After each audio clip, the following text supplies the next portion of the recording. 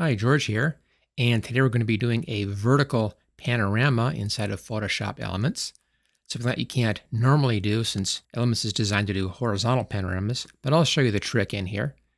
Now the picture I'm using is one that requires a vertical panorama. Of course, I could have turned my camera sideways and taken the shot that way or used my smartphone, but I wanted the higher resolution having overlapping images. So here is the middle of this image. You can see we have a waterfall here we're looking through, Japanese garden in the background, and my back is up against the back of this kind of an alcove area here to look through the water. So that's as far back as I can get with a regular normal lens right there. And here's the picture for the top of the waterfall. And notice the lantern right down here, same lantern right there. So that's how much overlap I have. Quite a bit of overlap, which is what I want. And then here's the bottom of the waterfall. Now to make this whole thing work, because Photoshop Elements only does horizontal panoramas, I'll have to turn these pictures on their side. And they have to all be turned the same direction. So I'm just going to rotate them left by 90 degrees. Go up here to Image, Rotate. In this case, this one only has just the one layer. So I'll just rotate 90 left. There we go. Notice how it doesn't quite fit. I'll have to adjust my window a little bit. And this back out a touch to get that all in there. There we go. There's the 90 left. Notice I have all of these as floating windows. Makes it just a little bit easier when you're working with multiple images like this. And for floating windows, that's up here under Edit and Preferences, General. That's a checkbox right there, Allow floating documents in advanced mode. Make sure that's checked. Okay, Image, Rotate, 90 left. There we go. Same thing. I could stretch this out, but I'm not going to worry about that. There we go. That's the 90 left. And then the final one right here, this is the top. Image, Rotate, 90 left. And I'll back out on that one. There we go. Now, after I finish this, I'll be putting these images up and also the final Photoshop file into the Photo Coach. You can then download all these resources right there if you want to. Okay, so I have them all rotated. Just kind of visually line these up. So that's about like that. And then this one's going to be coming in, looks like right around here. I'll back it just a touch there. That's a better alignment. So something like that's kind of how it's going to be lining up. So we have those all set to go. Now, before you can do the panorama, because we've made a change in here, we have to save these files. So go ahead and save these. I'll start over here left-hand side, and I'll do File, Save As. And I'll put them right here in a working folder I have for guided edits. And choose Save. Go clear to the top on that one, and OK. Next one over here, Save As. And same folder, same thing. And the last one, once again, File and Save As. Now, if you're going from one folder to a different folder, you may have to navigate to your folder. I was already set up here, so didn't need to change my folders. Save, and there we go. Okay, everything's all set. We can now go up here to Guided Edit. That's right here. It says Guided. And you want the Photomerge Panorama. Also, double check that all of your images are showing down below here, bottom left-hand side. And let's select all of these. Click on the left one, hold the Shift key down, click on the far right one, and they're all selected. Make sure you see that blue outline around them. That's good. We can now go inside of the Photomerge Panorama. Okay, right-hand side, we have Panorama Settings, Auto Panorama. This is almost always the right choice.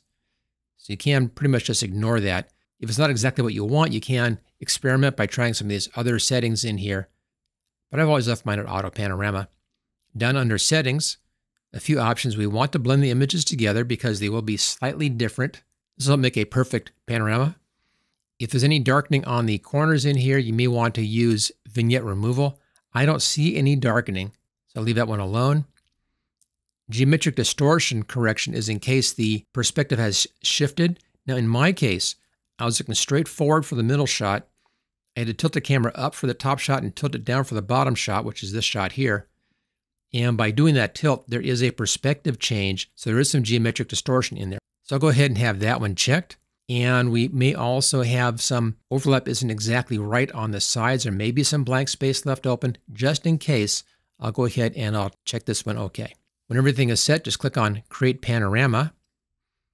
And Photoshop Elements will go through and do the whole process here, making our panorama file. It brought them all into one file. It's then now aligning the images together. Be putting in a mask on that. And then the final thing was filling in any edges with content-aware fill. And there's that panorama. It looks great. It's sideways, of course. Before I go any further than this, the area up across the top up here where you see these little marching ants, this little selection area, this is the area where there was no image in here and they were doing an overlap on that area. So part of that will be taken from the other images. Part of that will be content-aware fill. Okay, that looks good. Let's take this over to in advanced mode. Click on the right-hand side there. There we are. Here's the advanced mode. And you can see there is the image without that. So all of that area up in here and down below here, that was all filled in with that content-aware fill. That's why I used that one. If you want to, you can look at the individual images. And what Elements does is it goes in and it tries to find a really good spot to come in and make the overlap on those. So it gets a seamless overlap happening. It does a very good job at that. Okay, so there's a panorama. Let's bring our finished one up here. I'll use Control D to deselect that. Now, of course, this image is sideways. So we need to re-rotate the image again. Go up here to Image, rotate. This time we're going to the right 90 degrees. There it is. I'll back out just a little bit. And there's our beautiful vertical panorama. Now we can go further than this. The contrast could use some help on this one. So I'll close down these back images. Let's just get these out of the way. We're done with those. Okay. And let's do some adjustment in here on the contrast. Go up to Layer, come down to New Adjustment Layer and Levels. I'll just use Previous Layer on that. And a little more on the black, just a touch, just a hair. And lighten the whole image up a bit here and balance in some more of the darks. And that's looking pretty good. And a little bit more on the light side, just basically boosting the contrast carefully. And I think that's a much nicer image. Let's check this before and after. You see how much that is helped by doing that. If you want to, you can also bring in a little bit more saturation. This was taken in the summertime in Southern California. It tends to wash out the colors a little bit, I found.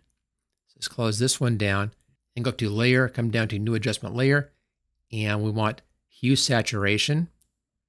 And I'll check that checkbox, choose OK. Just a little bit more saturation, just a touch. It's not much. So there's before and there's after. It's subtle, but it does make it look a lot more vibrant. And there you go. There's a vertical panorama. Easy to do, just a couple of extra steps to be aware of. And again, if you want to get this working file here and the original images for this one image, I have all that in the photo coach. I'll put that up before I post the video up. I'll also put in a step-by-step in there so you don't miss any steps. And I'll put a link for the photo coach at the top of the description in case you don't already have that. If you enjoyed this video, make sure you hit that thumbs up. Also, make sure you subscribe so you don't miss any videos in the future. And I'll see you next time.